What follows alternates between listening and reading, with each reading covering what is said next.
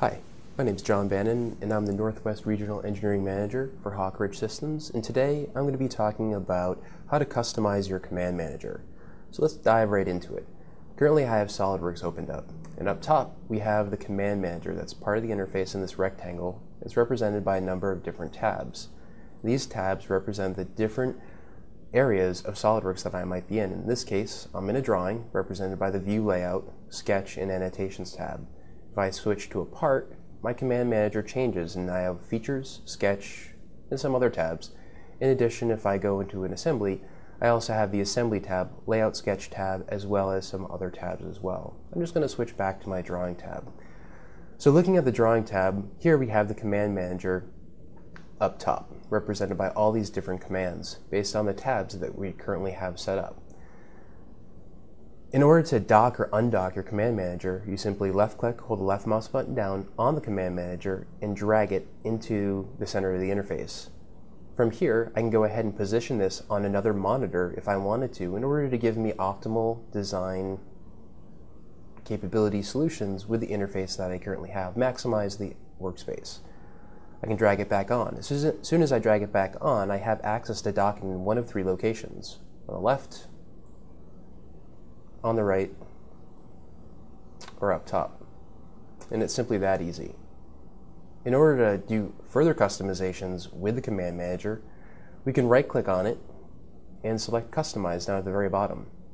This opens up a Customize window that allows me to go ahead and select options that I might want to use. In this case, I'm going to click on my Commands tab, and under Categories, now I have access to all these different commands that represent everything I can do in SolidWorks.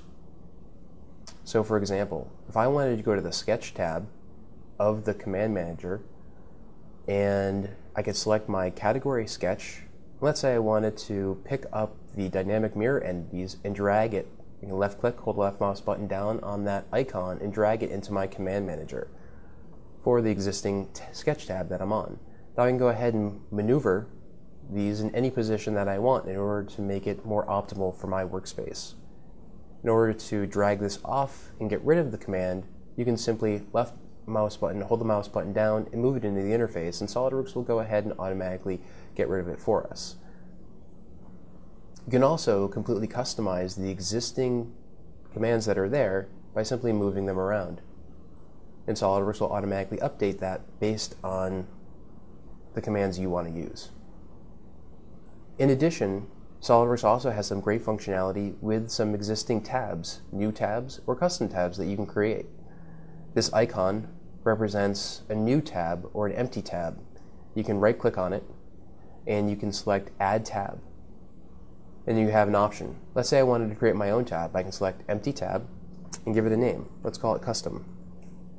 From here, I can use, under the Commands tab and the Customize, I can select 2D to 3D, and maybe start selecting some existing commands that I might find useful. In this case, I'm just going to go ahead and select a couple. Well, let's say that I was working with a lot of DWGs and wanted to convert them to 3D. I might want to use my 2D to 3D toolbar. And in this case, I can easily create a tab in the Command Manager from it, and SolidWorks will load all the commands for that particular toolbar. Again, let's say I was working with fasteners and wanted to add the fastening feature toolbar to a tab. This is easy to do. So with the Command Manager, we can completely customize the tools that we're going to use, as well as the locations of those tabs and how we're going to use them.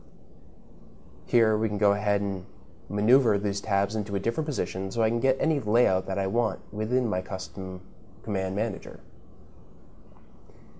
In addition to the Command Manager, we also have sizes of the buttons.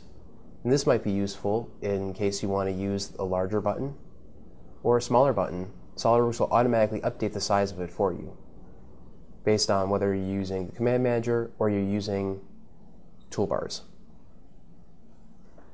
So in today's video, we covered how to customize the Command Manager. For more useful videos like this, subscribe to the Hawk Ridge Systems channel. Thanks for watching.